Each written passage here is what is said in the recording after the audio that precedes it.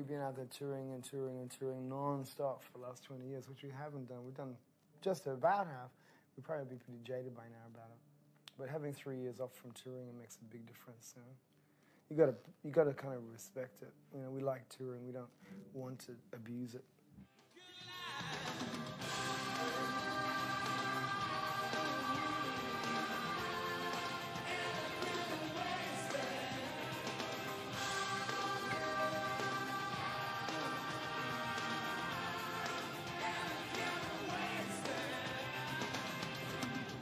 No. I mean, most of the hits we really like, we love playing. That's why we wrote them, you know. It's only a couple here and there, you know, that each one of us might have a bit of a problem with. But they may not be the same ones, you know. So you kind of pull each other through.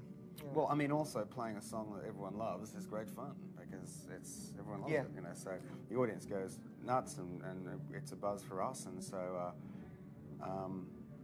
we try to avoid the hits that people don't like.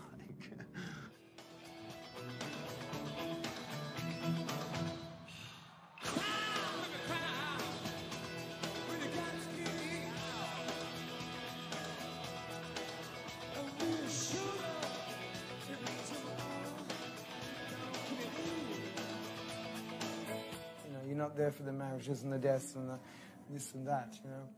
It's strange, you know. It's your own reality, and you get taken away in this juggernaut, you know, this train ride called touring, and then you sort of plopped back into the other reality. Yeah, sort of got to fit back into what's a real world, I guess you call it.